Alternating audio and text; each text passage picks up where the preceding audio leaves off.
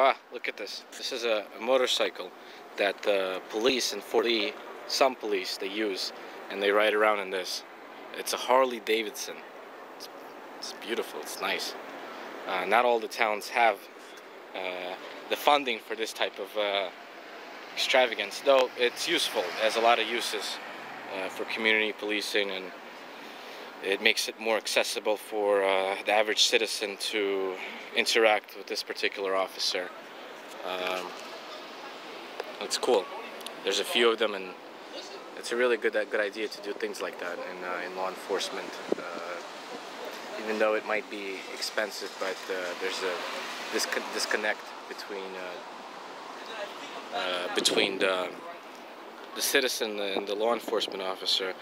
Maybe some citizens are afraid of the law enforcement officers. Maybe some of the citizens have had negative experiences with an individual law enforcement officer, and then from that they have negative thoughts or negative ideas about all law enforcement, and that's not necessarily the case. That's not necessarily the case. I believe and I feel most law enforcement officers are pretty decent, hardworking people, just like everybody else. But there are a few bad apples, and if you do interact with a law enforcement officer who's it's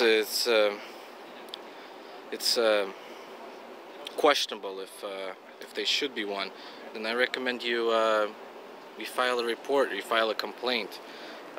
It's kind of like that saying, if you see something, how does that saying go? If you see something, report it, I don't know, or if you see something, do something, I don't know. There's a saying that as a result of the event of 9/11, there's been a lot of, from various law enforcement agencies, there's been a lot of promotion about that in subway stations and various municipal government agency buildings.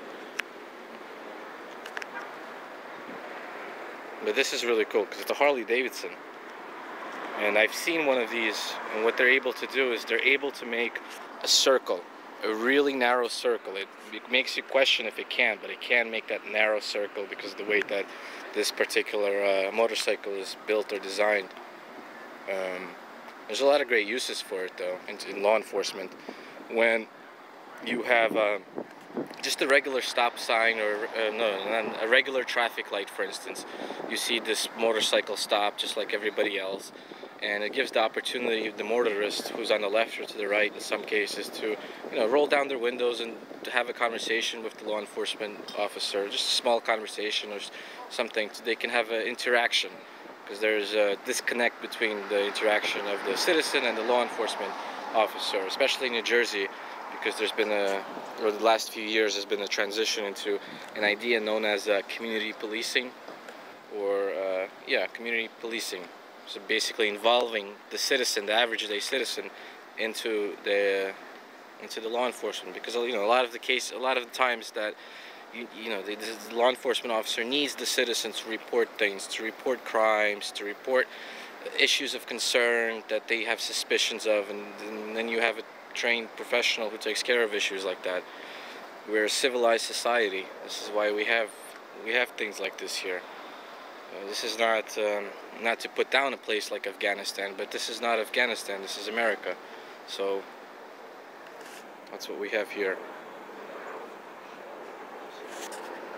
Thanks for watching.